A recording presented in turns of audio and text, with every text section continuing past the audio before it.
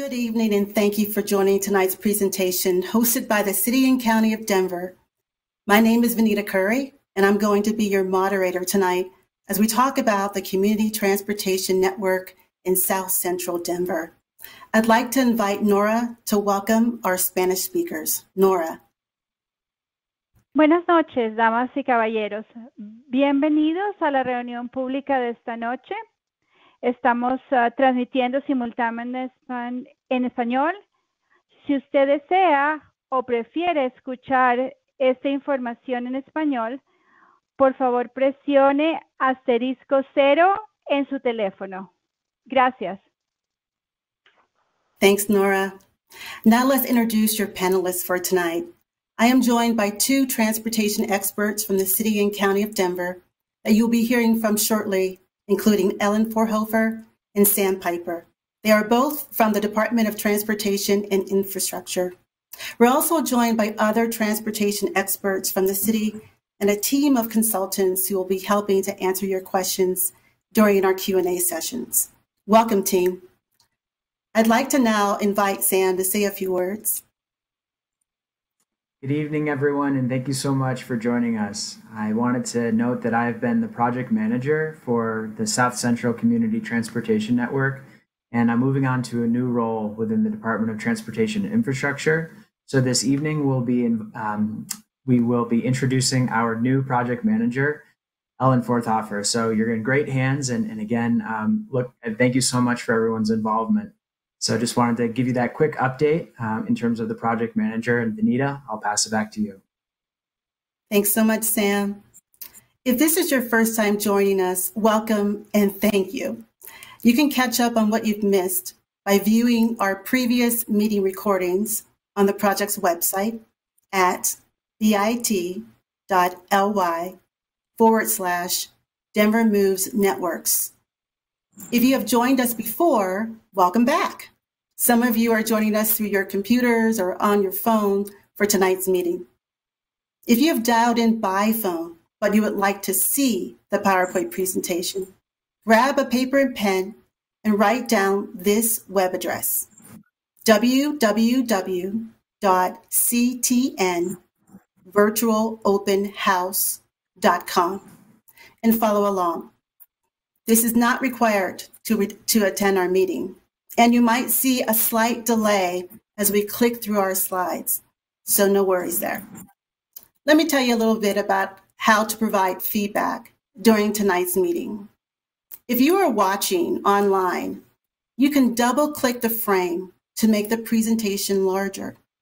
If you would like to ask our panel a question, those of you on the phone can press *3 on your keypad, and you will be connected to an operator who will ask you some basic information before putting you in the queue to ask your question directly to our panel.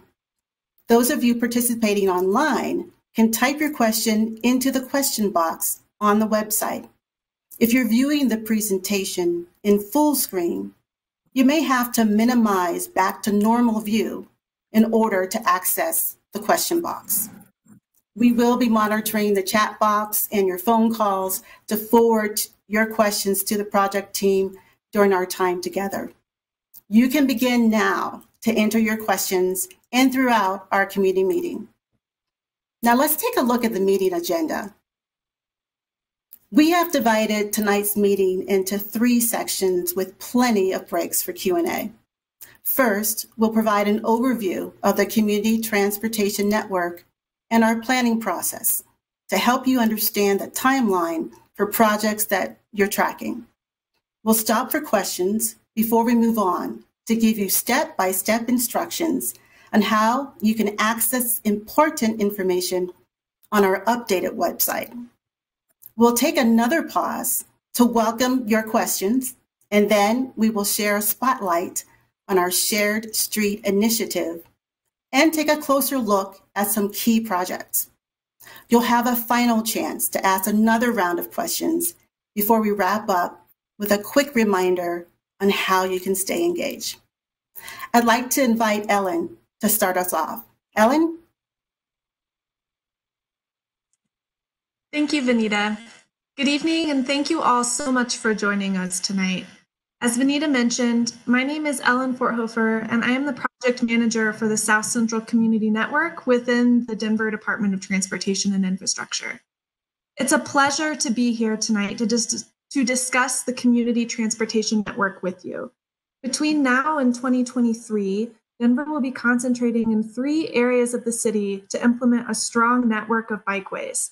We are calling these areas Central, Northwest, and South Central Community Transportation Network areas. DOTI has funding to implement 125 miles of bikeways over the next 3 years to provide more travel options for Denverites. While most of our conversation tonight will be focused on safety improvements for people biking and walking, these improvements will make it safer for everyone who travels on the street, no matter what mode of transportation you choose. Tonight, we'll be highlighting some of the key projects in the South Central part of the network, which is comprised of 12 neighborhoods with downtown Denver as the northern boundary, the Platte River as the western boundary, the southern boundary of Denver to the south, and Franklin and University Streets as the eastern boundary. This is a very large area that has a lot of impactful projects that will be implemented over the next few years to create a stronger and more connected network for Denverites to get around. Now let's take a look at our bike planning process. For those of you on the phone, we're looking at a slide that illustrates how projects move through our implementation process. Each corridor has its own timeline, which means projects move through this process at their own pace and can be in various stages along the planning process. This process has 5 steps. First, we begin by confirming the bike network. In other words, we confirm the route the bikeway will take. Then we develop options and share them with the community. After that, we develop a concept design for community input. Then the design is refined and completed based on community feedback and additional data analysis. Finally, the project moves into the construction phase for implementation.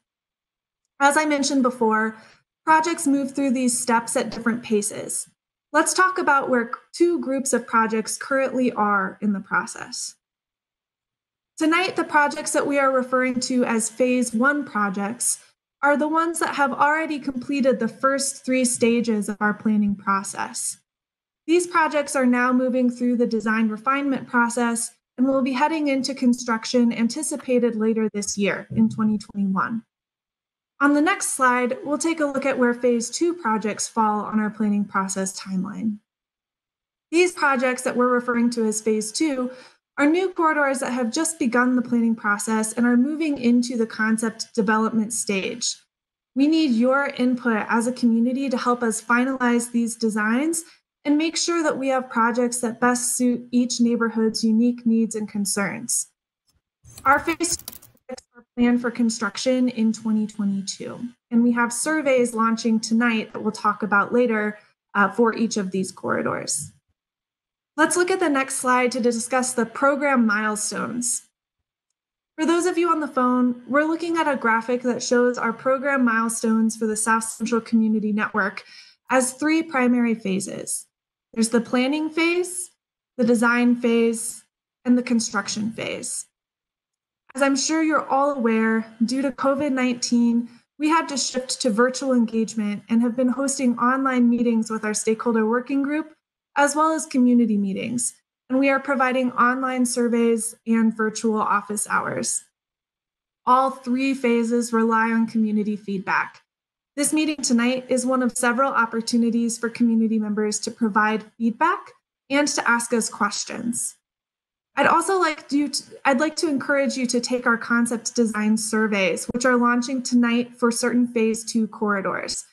Please help us promote these surveys to your neighbors and friends, as these are new projects and they need your input to help refine them. We'll talk more about these surveys and other information available for projects later in tonight's meeting. But first, we wanted to give an overview of our public involvement and engagement efforts to date. Early last year, we launched an interactive map tool and asked community members how it felt to walk, bike, and drive in the South Central Network. We used that information to identify where there were challenges for mobility today and opportunities for improvement tomorrow. Then over the summer, we began to advance which corridors we would make improvement on and launched a series of surveys. Those surveys were used to both verify the network and make sure we were making the right investments on the right streets. And we also used them to verify conceptual ideas for specific improvements. More than 3,000 community members responded to those surveys. In addition to those online tools, we've hosted a series of community meetings. We've had over 1,000 people attend our virtual meetings and offered more than 60 virtual office hour sessions with the project team. Now, I'd like to pause for our first Q&A session, and so I'll toss it to Vanita. Vanita? Thanks so much, Ellen. For those of you who joined us late, good evening, and thank you for joining tonight's virtual public meeting hosted by the City and County of Denver. My name is Vanita Curry. For those of you who would like to ask the panel team some questions, now is your opportunity. If you are using your phone to participate in tonight's discussion, you can enter your question by pressing *3 on your keypad. You will be transferred to an operator who will take down some basic information before putting you in the queue to ask your question. For those of you connected by your computer, you can type in your question in the question box on the meeting webpage at www.ctnvirtualopenhouse.com. Well, let's get started with our first round of questions. Ellen, I'm going to come back to you. I've got a question from Greg, and he says, can Dottie explain the reason for diverting northbound traffic at 14th and Franklin? Thanks, Vanita, and thanks, Greg. That's a great question. So Greg is referring to one of the projects in the South Central Community Network area on North Franklin Street. This is a corridor that stretches from Cheeseman Park to the south all the way north to 20th Avenue. And part of this project involves implementing a neighborhood bikeway south of 17th Avenue on Franklin Street. And the neighborhood bikeway is a little bit different. We'll talk a little bit more about this facility later in the presentation today, but it's a shared condition for people biking as well as people driving on the street. And there are also intersection improvements that help people walking on the corridor as well. And part of those design improvements involve keeping traffic volumes and speeds lower. And so there is a proposed traffic diverter at 14th and Franklin, which makes the traffic on North Franklin Street primarily local. That helps to keep those volumes low and help to make it a really strong shared condition for people biking on the street, both in the future. Thanks so much, Ellen. I want to put in one more question. This one's going to go to Sam. I'm not sure the person's name, but the question is, can you let us know if there are changes being made to 11th between Emerson and Pearl? Hi, Vanita. Yes, that's a great question. And so one of the projects that we're going to be talking about tonight is a new alignment along Emerson and Pearl Street, where we would provide a great connection north-south in the Capitol Hill neighborhood. And yes, we do have some proposed improvements that we're contemplating, and those can be found in what we're calling the conceptual map, which shows the improvements. And Ellen is actually going to be talking about how folks can access that map. But just to give you a kind of a sneak peek of what that would look like, we're thinking about actually creating some curb extensions, which would shorten the crossing distance at 11th and Emerson and 11th and Pearl, and also help to slow speeds as vehicles turn around those corners and increase the visibility of both bicyclists and pedestrians as they're crossing the street. So yes, we do have some ideas, but we need your feedback to determine if those ideas are in alignment with what the community thinks are important changes to the street. So please take the survey for that project and look at the new information we've posted. Thank you, Vanita. Sure. I think we've got time for one more question this break. I'm coming to you, Ashley, with a question from Shonda. And the question is, when will we see the safety improvements on the Marion Parkway? Yeah, that's a great question. And that design is all wrapped up, 100% complete. And honestly, where we're at with that is just working on getting a contractor on board to actually build it. So the goal is to build it this year, hopefully over the summer. And it's really just a matter of really boring behind the scenes contracting mechanisms that are taking a little longer than we anticipated. There's just a lot of construction work out there in Denver, and our contractors are very busy. So we don't have a contractor on board today for me to give you an exact timeline, Shonda, but we're trying to get it out there as quickly as possible. Thanks so much, Ashley. And thank you, everyone, for those great questions. We have 2 more Q&A breaks. So if you haven't submitted your question online or you haven't called in to ask your question, please do so now so we can answer your questions later tonight. Let's bring it back to Ellen to walk us through the next few slides. Ellen. Thanks, Vanita. Now let's talk about project updates and construction phasing. Phase 1 projects, again, are the projects that are now refining designs and are anticipated to start construction in 2021. We have quite a number of Phase 1 projects that we anticipate to install over 2021 and 2022. Those projects number 17 corridors and just over 22 lane miles of new facilities. Looking at the map to the right, if you're joining online and can see the slides tonight, everything that has a yellow highlight behind it are projects that are anticipated to start construction later this year. We're really excited to think about how this will impact the connectivity of the network overall. Now let's talk about Phase 2 projects. There are 14 additional corridors that we are planning for improvements that are anticipated to start construction in 2022. The Phase 2 projects are staggered behind Phase 1 projects, and some of them already have concept designs. Others will be introducing tonight and with the concept surveys. These changes represent almost 23 lane miles of improvements, a big change for what it means to get around if you are choosing to bike or walk. You can visualize how all of these improvements play together on the map to the left.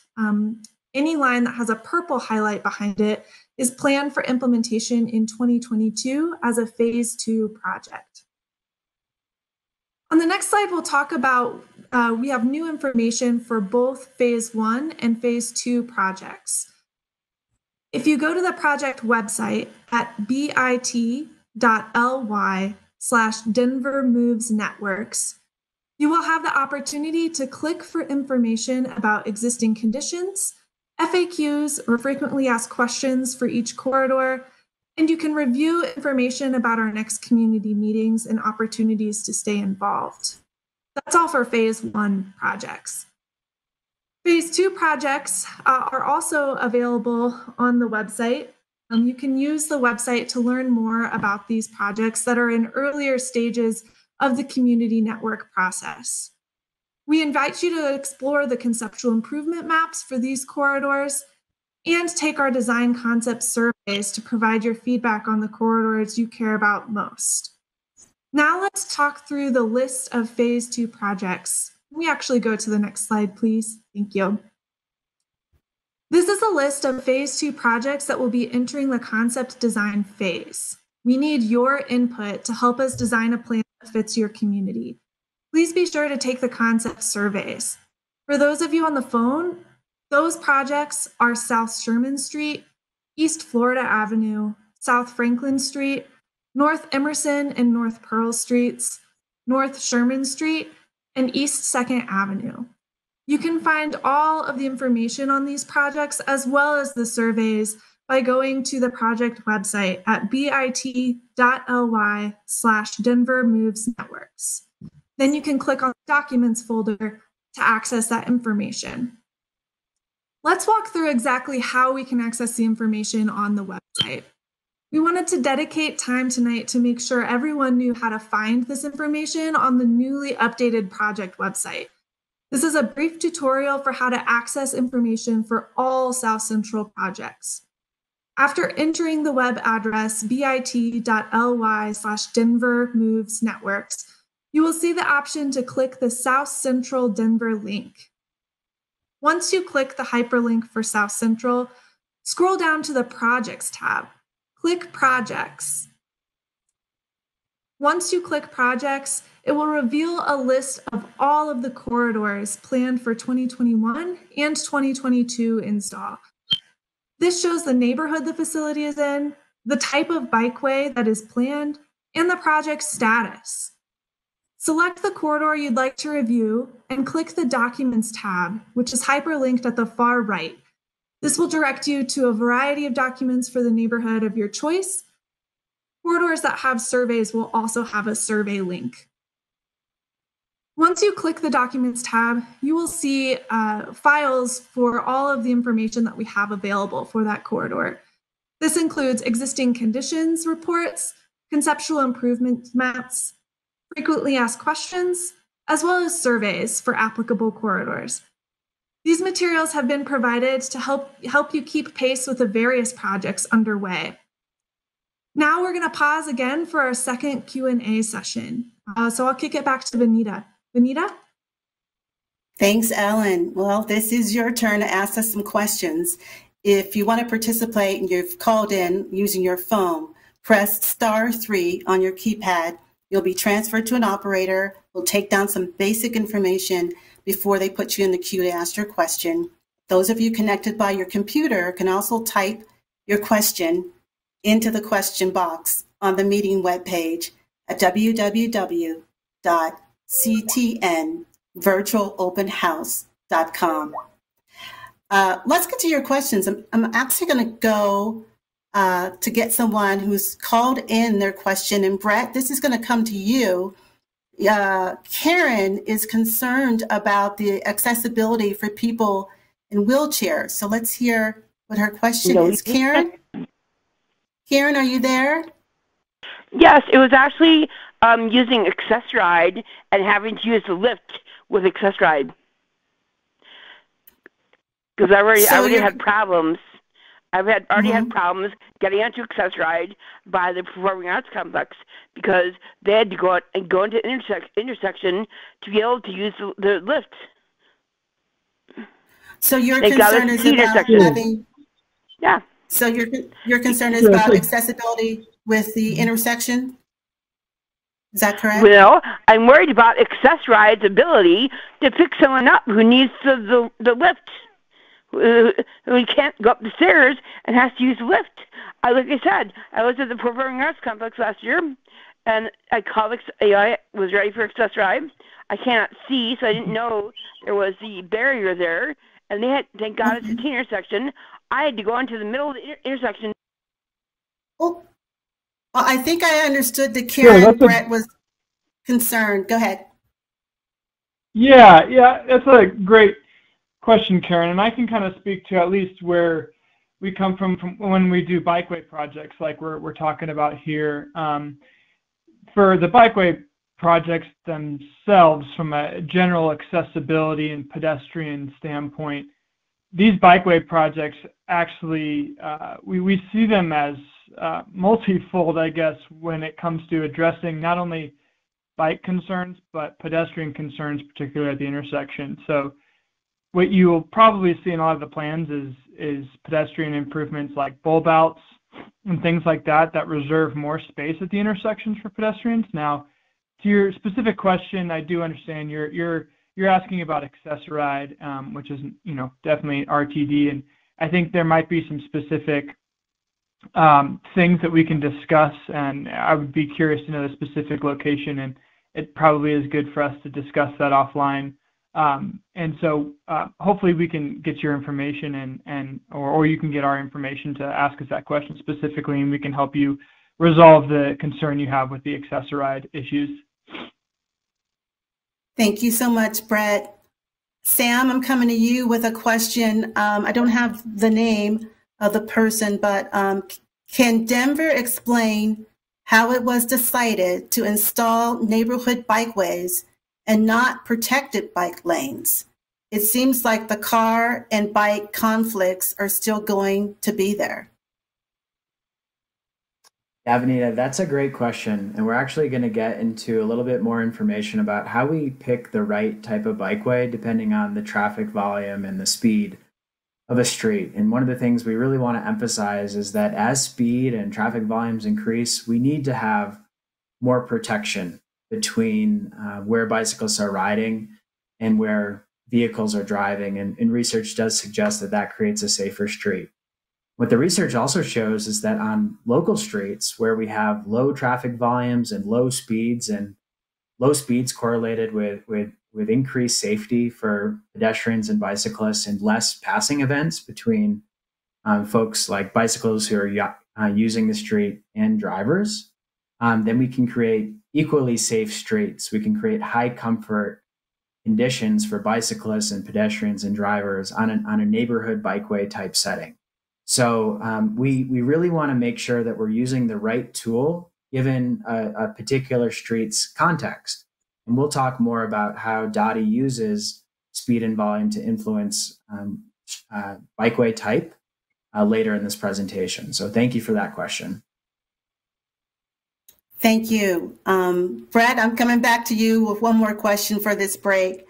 The question is, I think, from Alex, and this question is, can you address how the design at transitions and intersections will be made safer? The caller or the chat box person is concerned about the underpass at I-25, 8th, 13th, and Walnut. Sure. Yeah. And if I understand Alex's question here, kind of related to, you know, outside of the South Central network, how are we connecting to the areas? It sounds like mostly to the west, like under I-25, over I-25, things like that. Great question, and something that obviously the city, we are paying attention to and have quite a few efforts underway outside of this South Central Community Network that we're talking about today. So, for instance, there is a project that we have on our radar for the Alameda Underpass. Speaking of Alameda, 13th Avenue that you mentioned as well. We had a protected bike lane project that went in there and is being extended even further to the west to Decatur through the Denver Housing Authority development project that's happening in Sun Valley. We also have a project happening on 8th Avenue. And all these projects that I'm mentioning are, I will say, separate than this one. You know, we kind of divided up the city in kind of chunks, knowing, though, that we had these different point-loaded connections to go, say, to the west. And so we do have all these other projects, but they're just not part of this particular bikeway community network, if that makes sense. I think we also have a bridge coming in from the Broadway station redevelopment that is down near I-25 and Broadway and things of that nature. So those are kind of dealt with on a project by project basis. A good question. Thanks so much, Brett. Ellen, I want to come back to you. We've got a person on the line, Pat, and they have a question about Emerson and Pearl Street and the impacts to parking. So I'm going to bring Pat on the line. Pat, are you there? Hello. Yes. Hi, Pat. You're live with our panelists. Please ask your question. Okay. The area over here between, I say, Logan or Broadway, whatever, and going east, probably for a mile or two, but particularly we answered a survey here, I believe last year or the year before, regarding Emerson and Clarkson, you know, taking out parking spots from around 12th or 13th down south down to Spear. And boy, the city has allowed the developers to build all of these huge, humongous apartment buildings, and they're all around this whole area. We can't spare any parking spaces because, you know, 5 or 6 o'clock at night, they're all filled up, and sometimes during the day.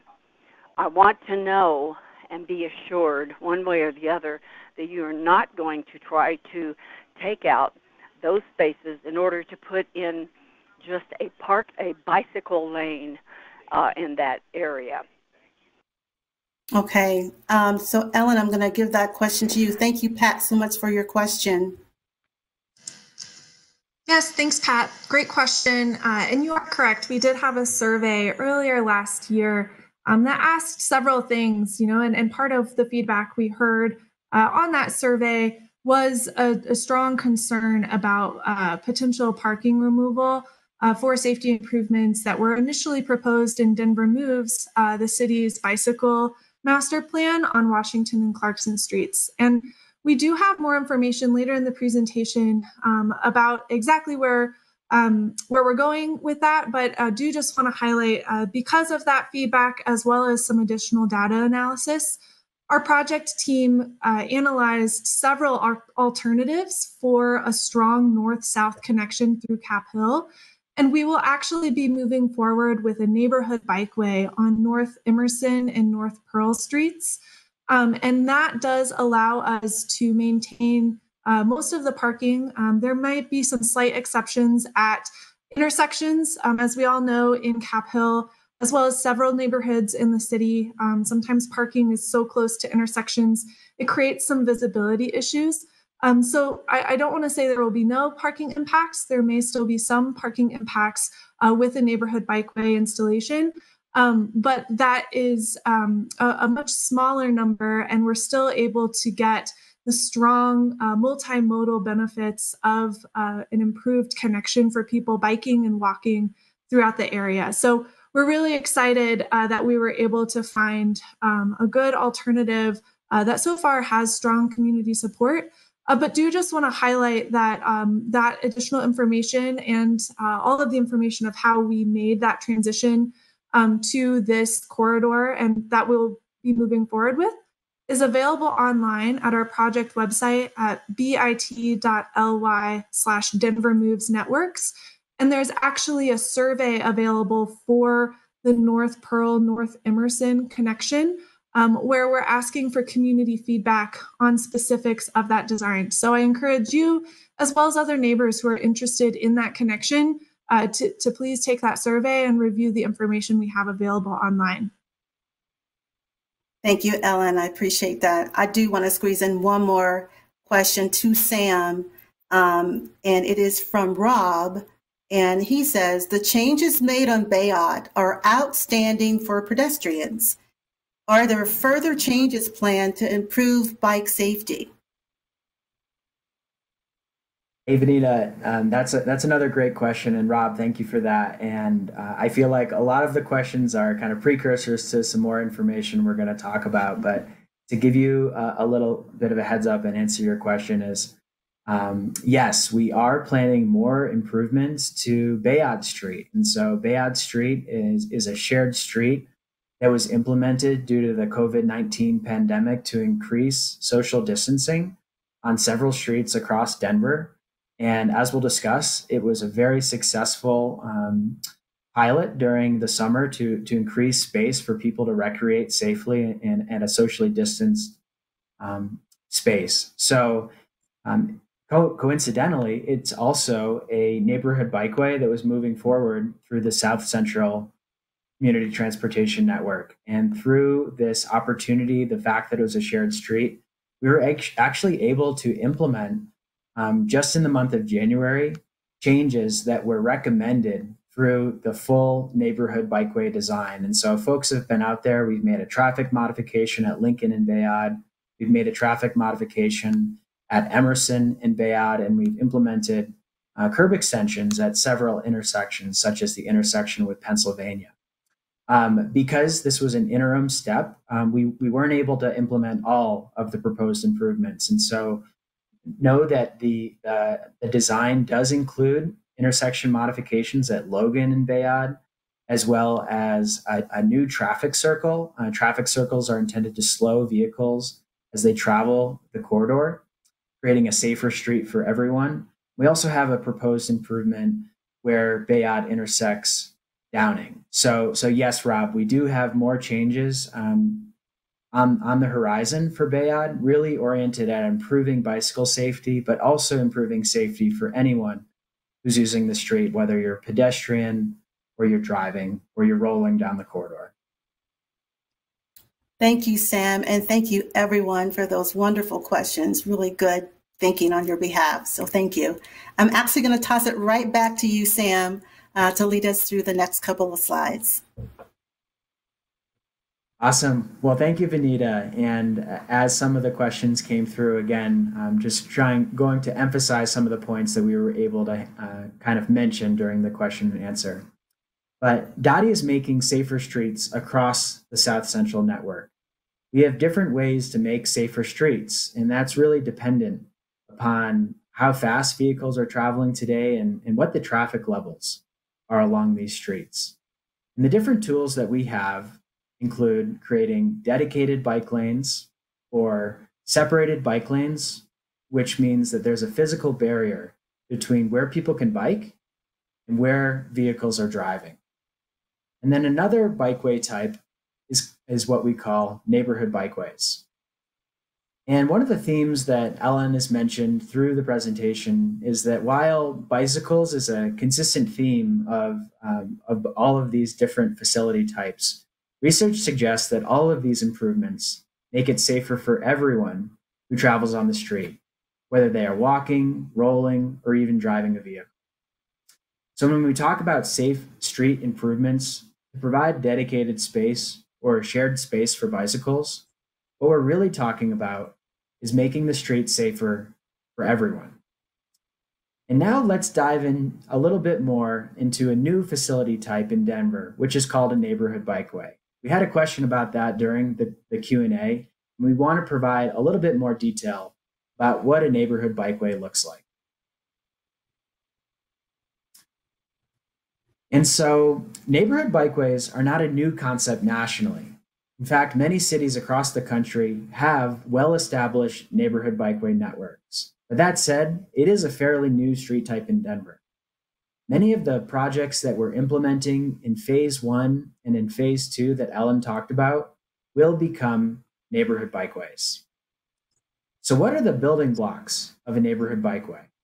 First, we want to make it easy for pedestrians and bicycles to travel on these streets. Second, we want to brand the streets so that people know that they're safe, slow, low traffic streets. And we accomplish this with wayfinding, signage, as well as pavement markings. And one of the things we're really excited about is that on our neighborhood bikeways, we're actually going to be unveiling Denver-specific neighborhood bikeway wayfinding signage. And you will be able to tell what these signs are because they'll have two little bears on top of the sign. And that's going to help people understand that this is a neighborhood bikeway and it is a safe and slow street to walk or bike along. Another major element of neighborhood bikeways are street changes that decrease traffic speed, so create slower streets. And changes include curb extensions that shorten crossings and slow turning vehicles, or traffic circles. And again, these are designed to create a slower street. And just note that we have other tools in our toolbox to make sure speeds along these streets remain slow. Lower local traffic is also linked to safer streets for all. And on neighborhood bikeways, if traffic is above a certain level today, we can implement changes to manage vehicle traffic and really prioritize those local trips so that it becomes a safer street for pedestrians and bicyclists. Let's talk a little bit more about what these changes look like on our next slide. And so as we discussed during the Q&A with that question about Bayard, we were actually able to leverage a really unique partnership with the Shared Street Initiative pilot that Dottie rolled out early last year, just as the pandemic was beginning. As people who may have seen this street or other streets throughout the city of Denver, these pilots created space within our streets for people to recreate and to be outside in a safe and socially distanced way. Many of the building blocks for a neighborhood bikeway are what we look at in terms of creating a shared street to create a safe condition for everyone to share that space. And on this slide, you can see that there's actually a quick overview of what this program looked like overall. And this initiative, again, was part of our COVID-19 response, and it really was focused on prioritizing local vehicle trips so that those trips could still happen, but also slowing vehicles to create a safer environment for all people. And we just recognized that as we rolled these projects out, we had a tremendous rate of success. So we collected data all over the summer to really understand if and how these shared streets were working. And we're really excited to see the success story behind this data. Some of the points that we wanted to highlight is we saw that over 10,000 people a day were using the shared streets during the summer. So if people are joining on the phone, there's a map that shows all of the shared streets we had across Denver. And again, 10,000 people per day using those streets. The percentage of people walking or rolling on these streets increased by 280%. And well, as we tried to prioritize those local vehicle trips, we saw total vehicle trips go down 77% lower. And on average, vehicle speeds decreased as well. And we saw 28% lower speeds on these streets. Because of these initial results, we were able to leverage a unique opportunity on Bayard Ave, and we talked a little bit about that during the Q&A. And Ellen, would you mind diving into the details of what those changes looked like? Yeah, thanks, Sam. Happy to. So East Bayard Avenue was part of the Shared Street Initiative, and it's also a corridor that was being looked at and designed as part of the South Central Community Network. The Bayard Shared Street saw the amount of people bicycling increase by nearly 130% over the summer, and vehicle traffic decreased along with vehicle speeds. As Sam mentioned, we were trying to prioritize local trips and keep the trips that were on Bayard moving slower than they were before the improvements of the shared street. So I just wanted to highlight a few pictures of this opportunity we were able to leverage to take our design efforts from the South Central Community Network and install them a little bit sooner than we originally anticipated. There will be more improvements coming to Bayard, as Sam mentioned in the Q&A session. But just want to highlight, if you're joining us online, you can see the picture to the left is at Bayard and Lincoln. We have a picture of a traffic diverter here. This helps us to keep the trips of vehicles on the street locally based. This is one of the first of this variety that we've installed in the city. And by limiting through traffic across Lincoln, we can keep traffic volumes low and trips local on Bayard Avenue.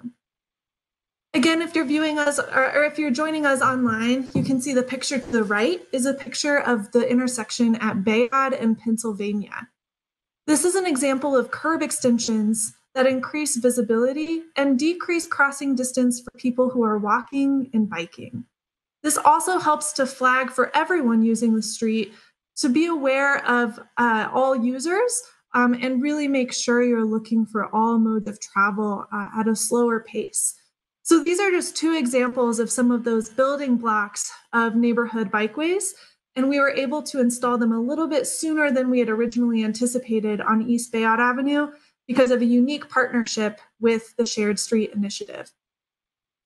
And on the next slide, I'll start to go through just a few of the major project updates we wanted to talk about, some of the updates that have come about since our last meeting in the fall. And again, just want to highlight all of the information that we're talking about tonight is available on our project website.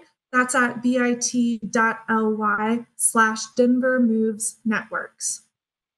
So first, I want to talk about some big crossing projects that we have identified. Through our outreach over the past year, we heard a lot from folks about difficulty crossing busy streets or other barriers in the neighborhood. One of those crossings is across Spear at the Clarkson 2nd Ave and 3rd Ave intersection. What we heard there was a strong need to connect to the Cherry Creek Trail and provide a safe crossing across Spear Boulevard. So as a result, we're proposing to extend our projects on 3rd Ave and Pearl Street to provide a strong connection to the Cherry Creek Trail and also reduce conflict points at that crossing of Spear. Another crossing that I want to talk about is a little bit further south. It's across I-25 at Logan, Mississippi, and Logan and Mississippi streets. We heard here that there was a strong need to get across the I-25 bridge and provide a strong north-south connection between West Wash Park and Platt Park neighborhoods. Our proposal connects our projects on Kentucky Avenue and Sherman Street by installing protected bike lanes on Logan Street in Mississippi to make a strong connection. On the next slide, I'll talk through our projects on 3rd Avenues and 2nd Avenue. So through our community outreach efforts for 3rd Avenue, we heard some concerns about parking removal, as well as concerns about high traffic destinations that needed to be considered along the corridor. We also conducted additional analysis that highlighted challenges with the width of the street, the traffic volumes, and the speeds. As a result of all of those inputs, we are proposing a switch from bike lanes on 3rd Avenue and are now moving forward with a project for a neighborhood bikeway on 2nd Avenue. This change still provides a strong east-west bike connection. There are lower traffic volumes on 2nd Avenue, so there's little to no traffic diversion needed in the design. And the ability to leverage the existing median refuges at Logan and 2nd, and the existing signals at 2nd and Broadway and 2nd and Lincoln also help to make this a really strong project as we can leverage infrastructure that's already there in our designs. Also want to highlight that neighborhood bikeways, which is what we are proposing on 2nd Avenue, they largely allow for parking to be maintained across the corridor with some small exceptions near intersections to improve visibility. Now let's look at some corridors in Cap Hill. I know we talked about this a bit in the Q&A session. A north-south connection through Capitol Hill is an essential link in the network to complete it and create strong connections throughout Denver. Initially, we explored the recommendation for protected bikeways on Washington and Clarkson streets to strengthen the network. This is recommended in Denver Moves Bikes. Through our process, we heard community feedback with several concerns about safety and on-street parking removal on those streets. Given that feedback, as well as additional analysis, we worked hard to look at alternate routes and considered 8 total options to make a strong north-south connection through Capitol Hill. Through that process, we were able to find a solution with strong community support by switching to a new route using Emerson, 11th Avenue, and Pearl Street as a neighborhood bikeway. As you will see on the next slide, this gives a good connection to Cherry Creek Trail via 3rd Avenue, and it also provides a high comfort and intuitive connection that's already being used by several community members. It improves crossings at busy intersections across the corridor, and it also reduces the total parking removal in the neighborhood and connects to Alamo Placida Park as well as other neighborhood destinations. This is a perfect example of how community feedback is helping to shape the development of a strong and complete network. And again, I just want to highlight, we do have a concept survey for this new proposal on North Emerson, 11th, and Pearl Streets. That is available at our project website and is launched tonight. So we do encourage you all to take that and share additional feedback to help shape the exact design of that project. Now I'd like to send it over to Vanita for our final Q&A session. Vanita? Thanks, Ellen. Now let's get to your questions. If you haven't asked your question yet, remember, if you're calling in, press *3 on your keypad to be connected to an operator. They'll take down basic information and then put you in the queue to ask your question. Those of you connected by computer can type in your question in the question box on the meeting webpage at www.ctnvirtualopenhouse.com. Now, let's get to your questions. I'm going to come to you, Sam. I've got a question from Elizabeth, and the question is, as part of this process, will there be an improvement to connect to Cheeseman Park?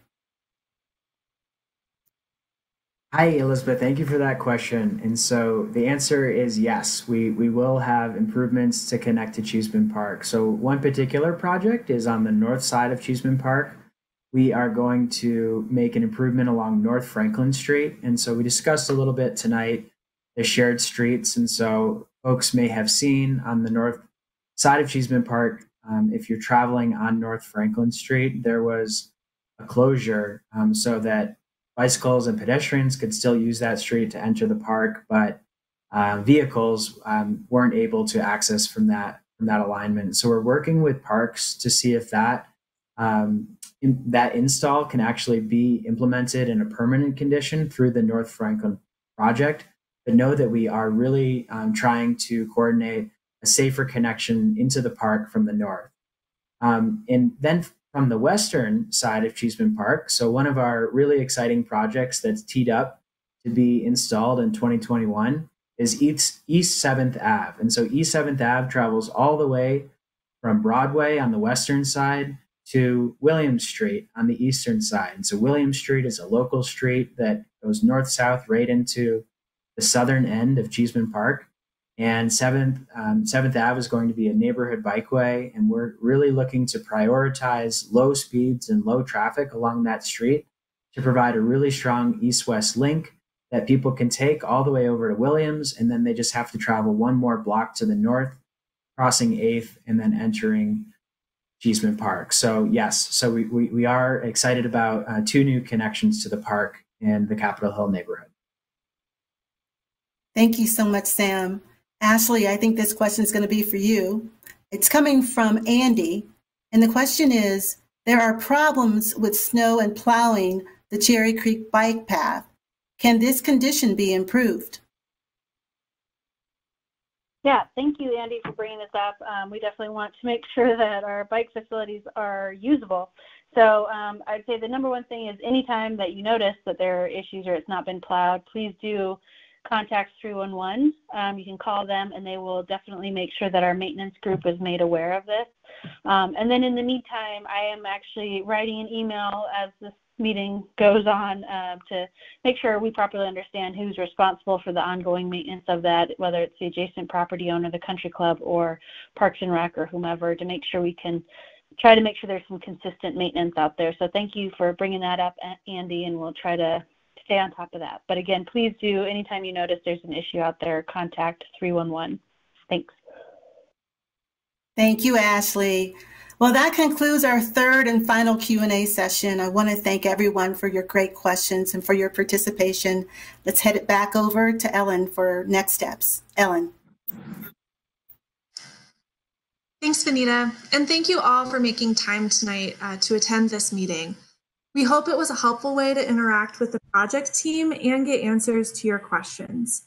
I also hope you feel confident about how to navigate our updated website and access information about the projects we discussed tonight, as well as several other projects in the South Central Community Network area. Please share what you've learned with your neighbors and your friends. We need your help by taking the new concept design surveys for corridors and encouraging others to join you in providing their feedback. And finally, I hope to see you again for our next community meeting this spring. Thank you everyone for joining. We look forward to continuing to engage with you on the community transportation networks in the coming months. Until then, have a lovely night and please stay safe. Thank you.